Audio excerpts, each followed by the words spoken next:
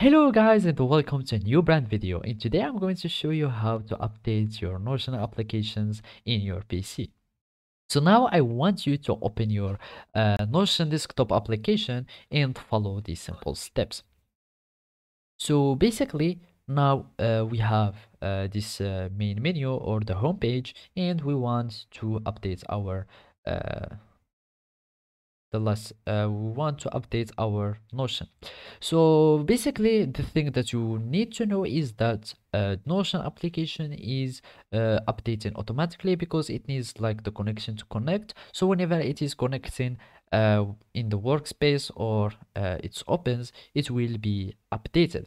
But in case if you had some problems with the Notion application, you will need to reinstall it or in your PC.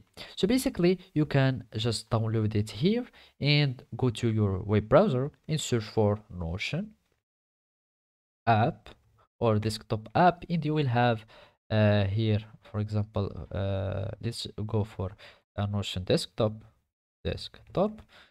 and here you will find it's the first link of the Notion application.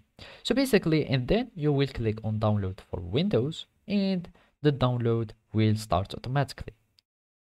After that, after it is being downloaded, you will just click on the application here like that, and it will pop up the window of installing. And as you can see, it is seeing already and detecting already that I have Notion and it is running. That's why it's telling me this message.